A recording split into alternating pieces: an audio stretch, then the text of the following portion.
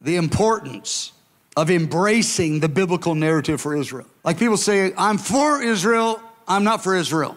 My church didn't do Israel. I go, that's not really the best way to say it. I'm not for Israel or against Israel or this Israel. I'm for the biblical narrative of Israel. Because there's about 5 other narratives out there related to Israel. And if you only are for Israel, you may be caught into any side narrative that isn't biblical. Because everybody that's for Israel isn't for the biblical narrative of Israel. So that seems like a little technical, but it's just a heads up. You want to catch that nuance. The biblical narrative, meaning the biblical story of Israel, not just love for Israel. I know a lot of Gentiles that got so excited about Israel, they like every narrative of Israel. Israel does no wrong. That's not the biblical testimony. It's very different. Israel does a lot of wrong, but God won't give up on him because of his mercy. And that's the story of the Gentile church as well. It's not that we do no wrong, it's that we do lots of wrong, but he won't give up on us. It's the story of God's heart.